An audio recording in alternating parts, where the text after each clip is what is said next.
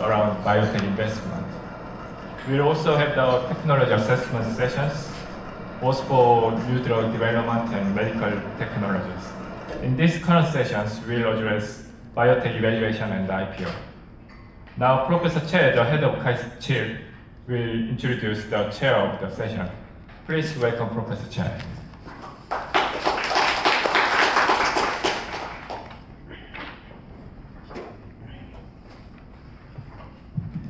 It's a great pleasure to introduce Dr. Young-Guk Cho of Global Venture Network. He graduated Seogang University with bachelor's degree in biology. And also, he received a master's degree in biology at Seogang University and MBA at Seogang University. And he also received PhD in biochemistry and molecular biology at Hanyang University. He has wide industry experience, starting from senior research scientist at Amure Pacific R&D Center, and he had positions at Pacific Pharmaceutical Corporation, Uri Technology Investment Corporation, KAIST, and Theragenetics and Pioneer, and also he is currently the CEO of Global Venture Network and also a board member of CKD and Optifarm. He has also some investment track record. He had 30 plus biotech and pharma startups in Korea, US, Israel, and Japan. And he also helped investment in 10 plus IPO and backdoor listing. And he managed 3 plus, I don't know what 3 plus means, but biotech-based fundraising, and managed as a representative at representative level. And also 20 plus directors of investee and advisory companies. Please welcome Dr. Young-Guk Cho.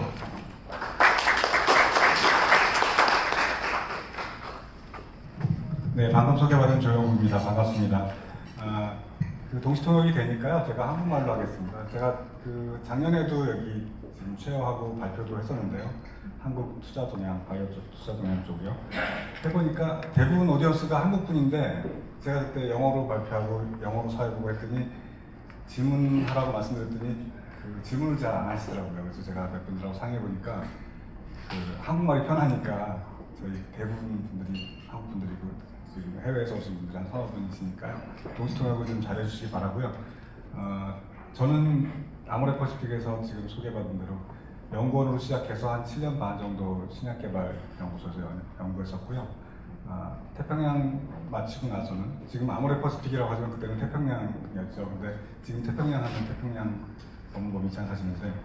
2000년부터 초기에 바이오 분야 투자하는 펀드를 운영했었습니다. 그래서 한 5년 정도 국내 쪽 투자했었고요. 5년 정도 해외 투자하고 글로벌로 한 1,300개 정도 검토해서 47개 정도 투자해서 상장을 한 25개 상장했는데요. 2005년도에 있다가 그 코스닥 본부에서 소개해드리겠지만 기술성 상장 제도라고 하는 좀 국내 우리나라만의 좀 특별한 제도를 만든 그 틀을 잡아서 그 덕분에 제가 한 20몇 개 지금 상장을 시켰어요. 그런 경험으로 지금 제가 맡은 세션은 바이오텍 이밸루에이션 앤드 IPO인데요. 우선 첫 번째 연장께서 데이빗 슈버츠가 있다가 미국의 투자 동향 그리고 상장 동향을 설명해 줄 거예요. 자료가 굉장히 좋습니다. 제가 어제 내용을 다 보니까요. 그리고 두 번째 연장께서는 KLX에서 나오셔서 우리나라만의 바이오텍 관련된 기술성 상장 제도의 변천과 현재 제도 상황을 설명드리겠습니다. 그리고 이런 제도를 통해서 상장을 작년에 성공했던, 사실 기술로는 굉장히 수준이 높아서 연구 수준이 높으셨는데 여러 번 어려운 경험을 겪으셔서 이 제도를 통해서 작년에 상장하셨는데 그 기업 가치 평가는 초기 투자부터 IPO 상장할 때까지의 투자 과정을 그 유진상 박사님께서 나오셔서 설명해 주실 겁니다. 우선 첫 번째 연자 데이빗 슈버트 소개해 드리겠습니다. 작년에도 오셔서 또 발표를 해주셨는데요. 저희 그 유타에서 생물학으로 석사를 하시고요. 그다음에 MBA를 가지시고요. 지금 현재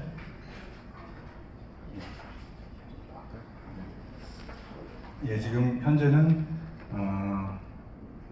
Accelerator Life Science Partner라는 ALSP에서 Chief Operating Partner를 경영하고 계시고요. 원래는 또 CEO도 맡으셨고요.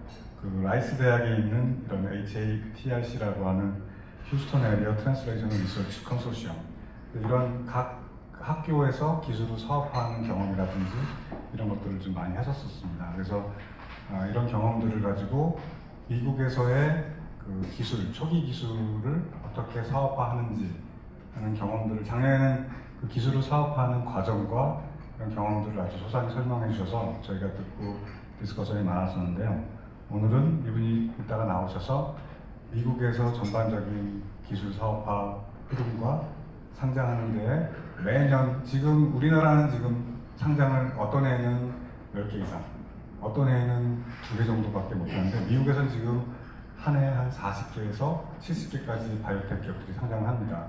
전체 테크놀로지 기업 한 100여 개 상장하는 거 보면은 바이오텍이 그 중에 거의 반이나 반 이상을 차지하거든요.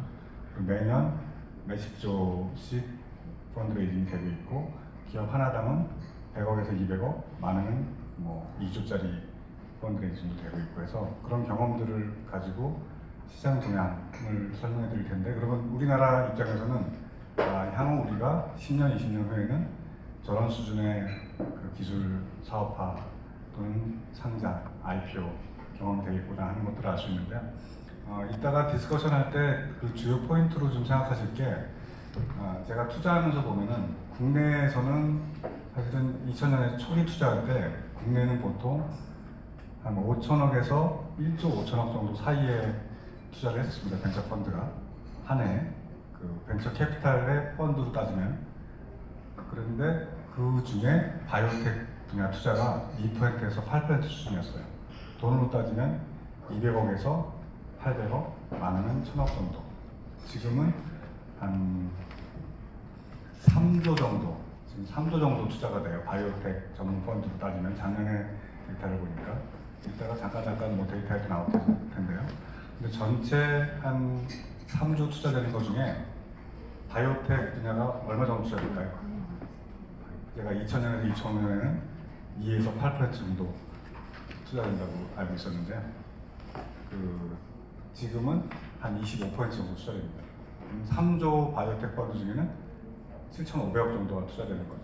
제가 최근에 어제 그렇게 다시 들어보니까 거의 8천억 정도가 전 투자 펀드 중에 바이오텍 분야 투자됐는데, 그게 그 펀드로 구성된 분야이기 때문에 실제 민간에서 바이오텍 펀드 또는 IT 바이오텍 포함하는 벤처 펀드 중에 그 정도이기 때문에, 그렇게 구성되지 않은 일반 다른 자금들, 프라이빗 에쿼티 자금들까지 포함하면 실제로는 작년에 1조 이상이 바이오텍 분야에 투자됐습니다. 그래서 최근에 여러분이 걱정하시는 대로 코롱 생명과학의 이런 여러 가지 좀 안 좋은 문제라든지 임상에 실패한 경우라든지 라이센스 아웃됐던 것들이 뭐 일부 실패한다든지 하면 그 투자하는 사람들의 센티멘트는 갑자기 떨어져가지고 전반적인 바이오텍 기업들이 전부 다 20%, 30%씩 가라앉는 경우가 있는데요.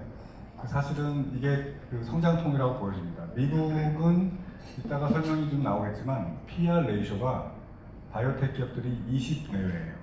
PER이라고 하면 프라이스 어닝 레이쇼니까 수익 곱하기 몇이 그 회사의 기업 가치냐.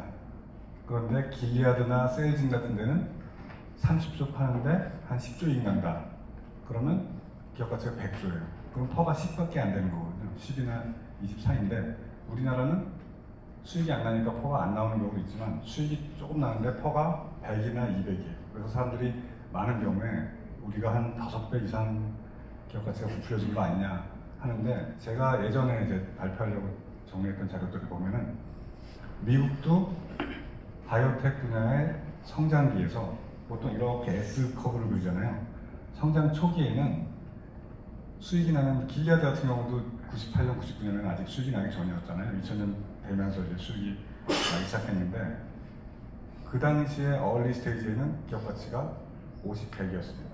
근데 점점 커지고 사이즈가 커지고 수익이 안정화되면서 퍼가 50, 30, 20은 내려졌으니까 지금 우리나라가 좀 기업 가치를 높게 받는 거는 큰 거품이나 뭐 큰 나중에 사단이 날 문제가 아니라 성장하는 과정의 성장 초기 단계라고 보시면 될 것 같습니다.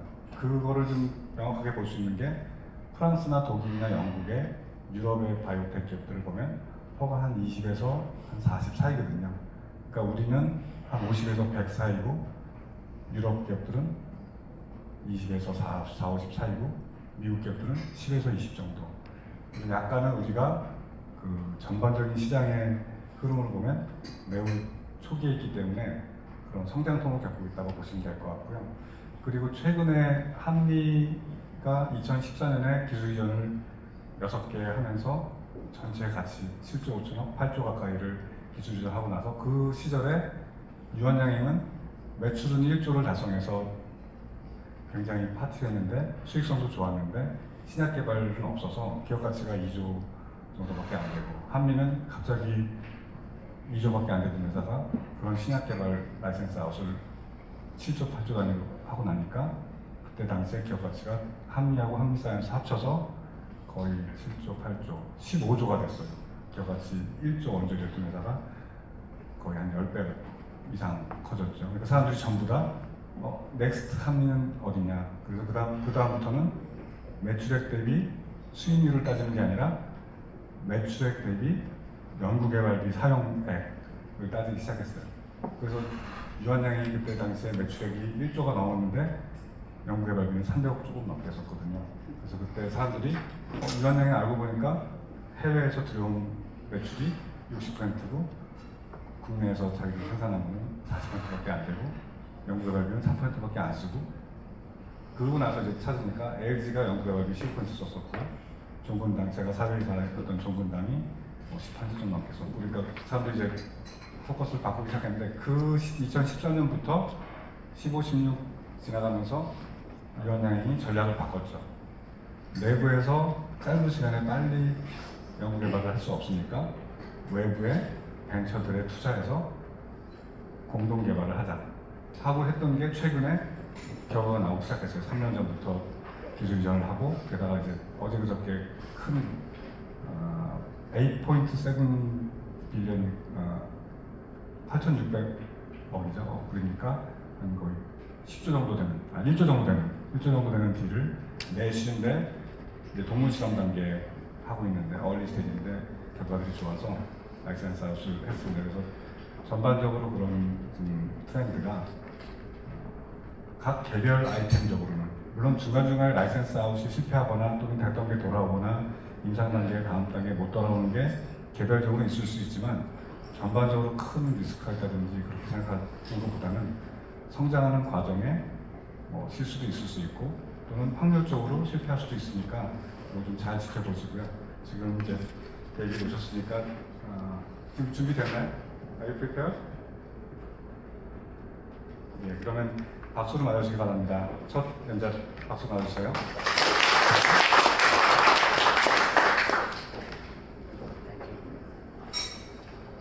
Good morning. My apologies for being late. I could have sworn it said 10, but clearly I'm still maybe on US time. So thank you for coming. Thank you to my colleague Soo-Chan Che for inviting me again this year. It's a pleasure to be back in Seoul, a place where I've been fortunate to come many times, and I'm very happy to be back. So today I was asked to talk about the current situation for IPOs in the US. Was anybody here last year? If you were here last year, raise your hand.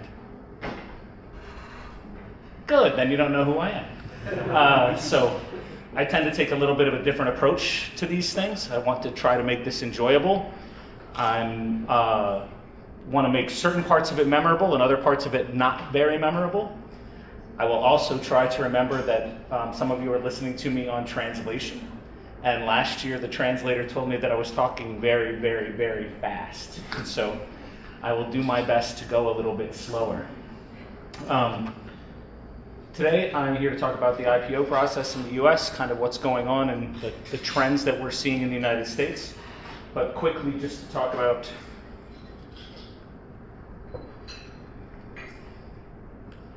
Here we go. So just a little bit about what my firm does. My firm is Accelerator Life Science Partners. We are a venture capital firm based in New York, Seattle, San Diego, and with an outpost office in Houston, Texas. We really work on bringing a number of things together to catalyze for our investors. They include venture capital from top-tier venture capitalists, and we'll talk about who those investors are. An experienced management team, and I'll show you who some of my partners are. Scientific expertise from scientific advisors and from our pharma partner investors. And turnkey facilities in all of those geographies. We've been doing this for about 15 years, and we've raised about $400 million to support a variety of companies. Our current syndicate of investors includes large pharma companies, AbbVie, Eli Lilly, Johnson & Johnson, and Pfizer, 4 of the 15 biggest pharma companies in the world. Our CRO partner includes WuXi Pharmatech, the world's largest manufacturer of drugs, a partnership fund for New York City, and additional venture capital groups including Arch Venture Partners and Alexandria Real Estate Equities, which are the top 2 performing life science funds over the last 5 years. My partners include some of these people. I won't go through all of them all, and then we have operating partners in each of our geographies. But our business model is really based upon investing super early. So I know we're here to talk about risk and some of the ways that we manage risk, but the big portion of our business is risk, and we are accepting of it. And so what we are really doing is taking the time and effort to invest in early stage technologies that are not Me Too kind of companies. They are not going to do a bio better. It's not going to go after a similar target that someone else is pursuing. We're really going after first in class. We build all of our companies from scratch, and so we are really looking for that brilliant scientific entrepreneur at a university somewhere, or a scientific entrepreneur that's inside of a pharma company, where we are seeking to do world-class ideas. And then we set aside, we have a bunch of different resources that we bring to bear to make these companies potentially be successful. Our existing investments out of this current fund include all of these. You'll see from a number of different academic institutions, just a couple to highlight. Petra Pharma, Lewis Cantley and Nathaniel Gray. Lewis Cantley is well known for establishing the PI3 kinase pathway. Sean Brady, Lodo Therapeutics. It's a company where we have a partnership with the Bill and Melinda Gates Foundation, as well as a $1 billion deal with Genentech, working in infectious disease as well as oncology. ProNeris, which is a deal that we have with the United States government, leveraging $90 million of investment from them, working on exposure to refractory seizures following nerve gas exposure. And then finally, Magnolia Neurosciences, which is working on neurodegeneration targets in both cancer chemotherapy-induced peripheral neuropathies, as well as traditional neurodegenerative diseases like Alzheimer's and Parkinson's. So let's talk a little bit about what's going on in the US. And let's just remember that this is my opinion. So remember, you take it for what it is worth. Just a couple of things to think about what's been going on in the US. We've seen an unprecedented rally in the stock market. The bull market, for those of you who are financial people, bull markets are up markets, bear markets are down markets. The bull market has been running for about 10 years. What started the bull market was the ending of what was known in the US was the financial crisis, a very big bust in housing. And so money that was being loaned by the federal government and the Federal Reserve got very, very cheap to borrow. And so that, by definition, pushes equities, stocks, higher. So the metrics that we use for measuring stock market performance includes the S&P 500, which, so my apologies that I made this presentation a week ago because Suchan made me turn this in a week ago, so I'll give a couple of updates. The S&P 500 hit its all-time high in June. It hit its all-time high again this morning. I did not close at its all-time high. The Dow Jones Industrial Average, the broader view of the stock market, has hit its all-time high. The first half of this year, the Dow Jones Industrial Average was up 14.5%. So 14.5% on a half a year performance would be well enough for many people who are financial managers to retire after that one great year. The NASDAQ, the technology heavily weighted index, broke 8,000. It closed above 8,000 this afternoon in New York. And Bitcoin, which I know is one of these cryptocurrencies where people think that it's real or not real. I don't know if it's real, but I know that it went from 3,000 at the beginning of the year to 11,000 just the other day, and it went all the way up to 13 until it caved back a little bit. So what we're seeing is a tremendous amount of money flowing in the market. Drivers of the rally in the United States, 3.6% unemployment rate. The United States traditionally has unemployment of about 5%. It hasn't been that low in 50 years. So everyone who is working, who wants to work, is working. Cheap money. As I mentioned before, the federal government is in charge of loaning money, and it creates higher interest rates to tighten the supply of money. Money has been very cheap for 10 years, and it is still very cheap, at about 4%. There is talk about lowering the interest rate again this month because the economy in the US is looking like it is cooling. After 10 years, one would think that it would be cooling. But this also drives people to continue to invest in equities. Cheap oil.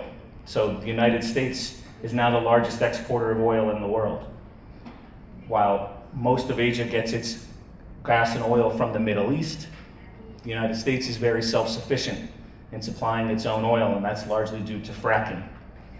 And so the price of oil has been traditionally much, much lower than when my colleague George and I worked in Houston. It was $150 a barrel. Today it's $60 a barrel. So that pushes the cost of transportation and transporting goods down substantially. It also gives consumers a lot more money in their pocket to not be spending on gas. Consumer and confidence in spending. The American consumer is spending with both hands right now. There is a great deal of consumer confidence that things are just going to continue to roll on. We'll talk about that. Stock buybacks, and so the United States changed its tax policy last year that allowed the corporate tax rates in the United States to be cut dramatically from about 35% to 20%. And so what many larger companies have been doing, big biotech companies as well as big tech companies, is taking that money that they're not paying in taxes and buying their own shares back, pushing the price of their stock up, and then pushing up their dividends. That makes more companies to be more attractive to investing in and having the idea that equities are going to continue to rise. And then finally, the booming IPO market. So a couple of things to think about as I say all of this good news. There are some undercurrents to the market, some things that are happening that are challenging as we look out around the IPO forecast. The US versus China. While the news over the weekend was considered a positive, I would argue that it wasn't really any news at all, and that this matter still exists. There is an American saying, it's called kicking the can down the road. We are just waiting for another time to come and address this. The trade deficit, the trade war with the US, between the US and China is very real. Not that I am a soothsayer or a person that can make predictions, but you will see corporate profits get hit very hard this quarter by the trade war, by the cost of doing business going substantially higher due to tariffs. If the trade war persists, you could see corporate profits get hit and then consumer spending slow. Consumer spending has already slowed in China. Factory output has already slowed in China. The US versus Iran. This is also a real problem. This morning, our president made a couple of more interesting statements saying that Iran is playing with fire. This situation is not just simply going to go away. And so there will be some sort of conflict in which this gets addressed. The likely outcome of that is instability in the Middle East, which none of us want, as well as the likely higher costs of oil in Asia. The bottom one is funny, but it's not funny. The US versus everyone. We are starting trade wars with a variety of people, including some of our closest allies, including this country for a little bit. That seems to have calmed down, but we certainly still have a major problem with Mexico and Canada when it comes to our trade, as well as all of Europe.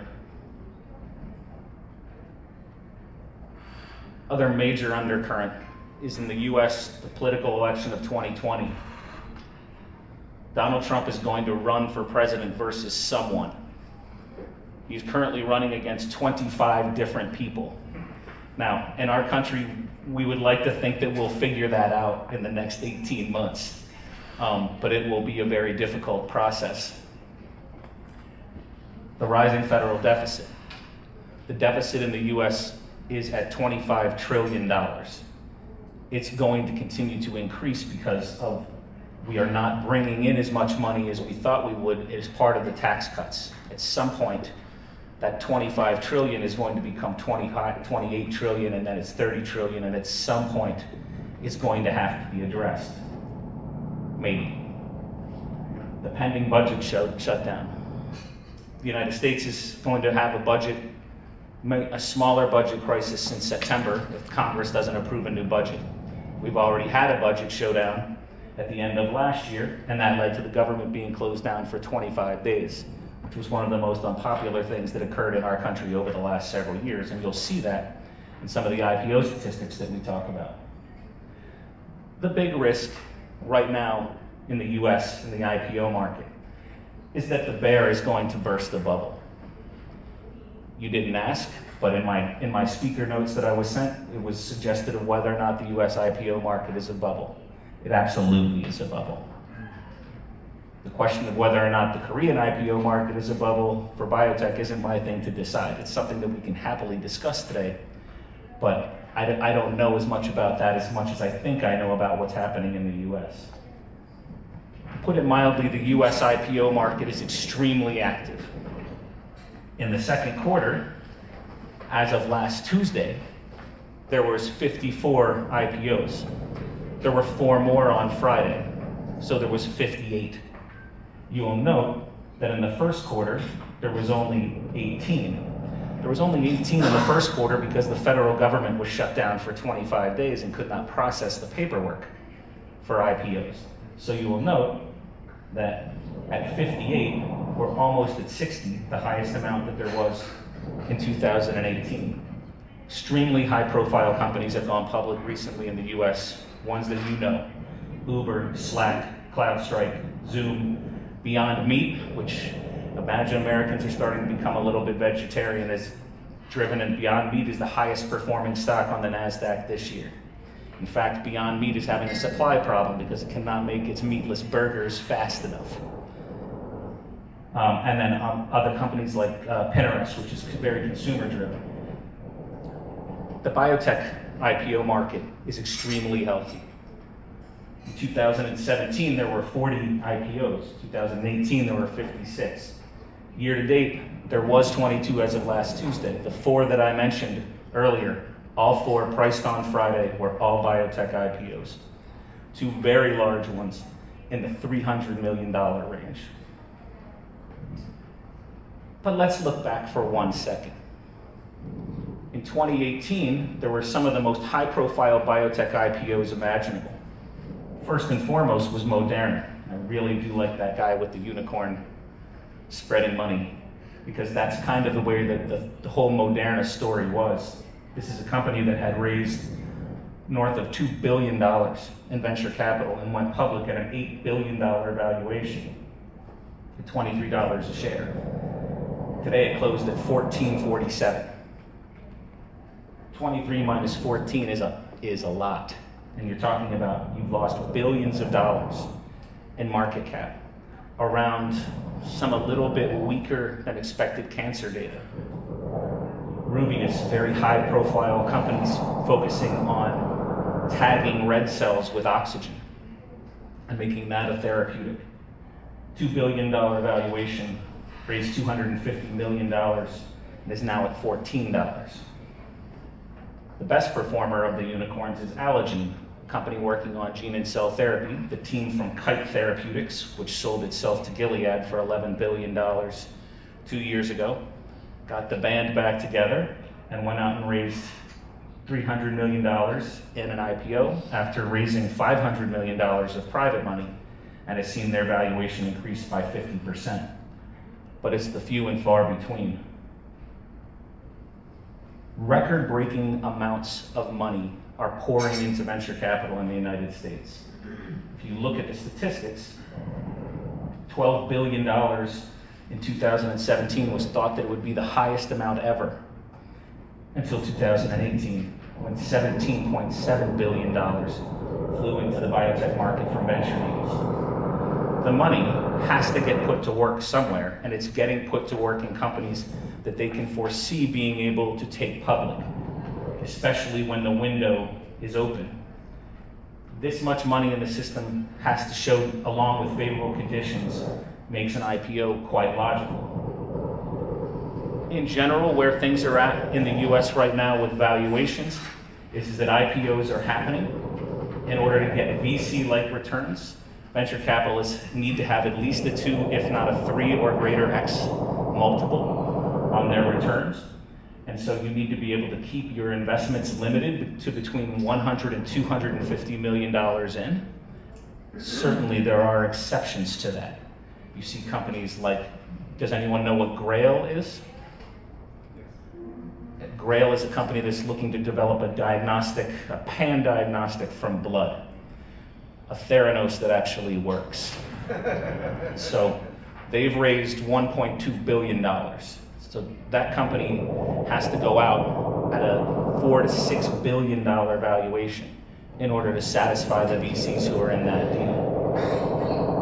In general, you need to keep your raises between $150 and $250 million. The other thing is, and I don't know if this is the way that it is here in Korea, but VCs in the US do not necessarily view an IPO as an exit. It's another financing opportunity for the company. Most VCs keep aside large amounts of money to put into a company at an IPO. Further, many VCs are holding their stocks well after the period of time in which they are allowed to sell, which is normally 6 months in the US. I know it's between 6 months and a year here. What we're seeing valuations being driven by is comparables by stages. So because there's a large amount of IPO activity in the United States, it's easy to see what something should be valued at.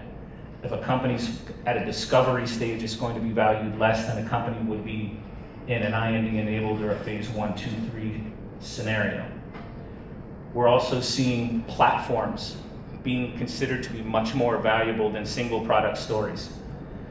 This is a pendulum that swings in the United States on a very regular basis. Sometimes products are favorable and sometimes platforms are favorable. Platforms are very favorable right now, particularly in gene editing, which everyone's looking for a better CRISPR, or something that looks like CRISPR, that's something that is CRISPR, that's called something that's not CRISPR, that doesn't interfere with intellectual property from 2 major universities in the United States.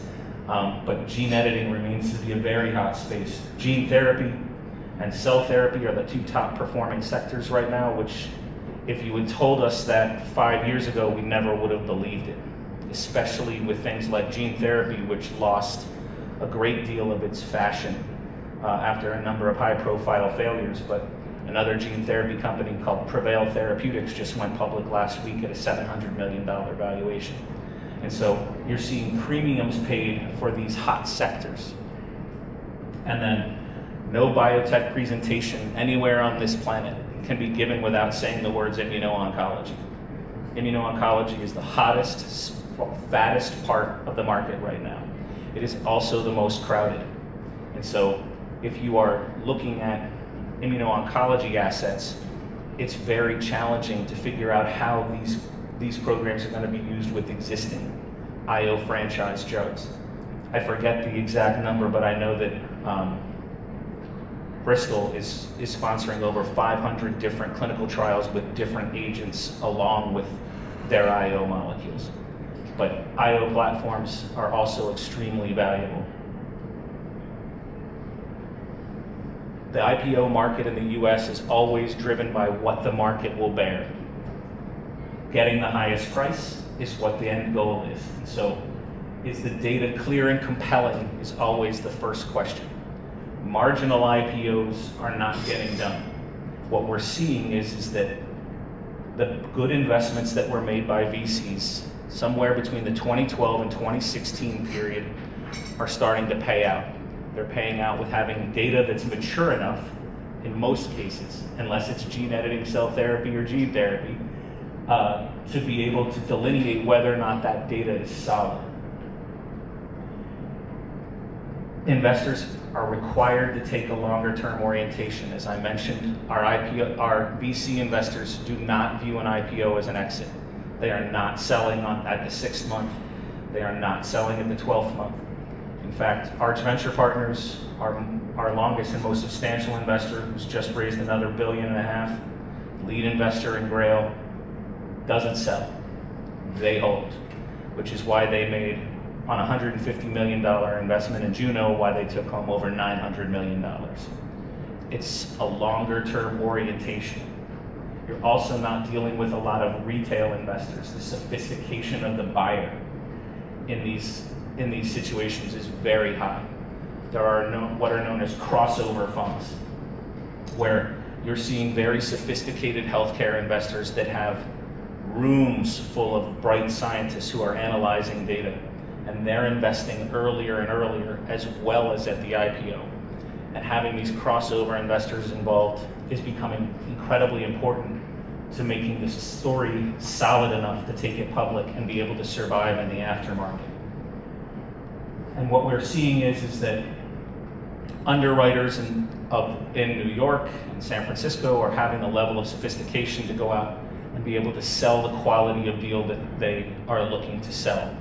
But what we've seen over the last 5 years is a greater sophistication of the funds that are actually buying these offerings. We know that the pharmaceuticals industry requires that biotech be healthy.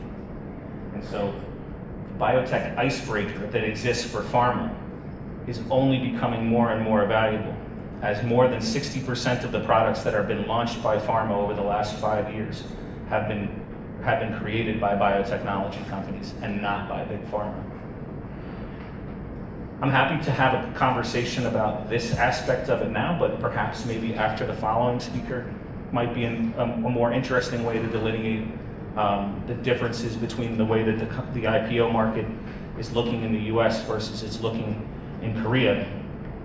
The final note that I would say is as an American investor who watches the IPO market very carefully and has one of our companies that's teeing up to go public before the end of the year, this will all come to an end. And so I think you will see over the next 6 months a number of more companies trying to get out the door before the financial picture in the US changes substantially. So, Suchan, questions now or? After the 2 more. Sure, great. Thank you all very much. Thank you, David. Because we are running out of time, 저희 30분 정도 늦어져가지고요. 다음 2 주제 더 발표하시고 그다음에 이 세션의 3 주제를 같이 디스커션을 한 10분 정도 해야 될 것 같습니다. 다음 주제 발표는 양현채 이사님께서 한국 바이오 IPO 성취와 우리 남은 이슈들에 대해서 설명해 주실 건데요. 한국에서 확보하시고 위스콘신에서 MBA 하시고 삼성생명에 처음 95년에 조인했다가 한국 코리안 스탁 익스체인지에 99년에 조인하셔서 지금은 기술 상장 기업 심사부에 계십니다. 박수를 맞아주시기 바랍니다.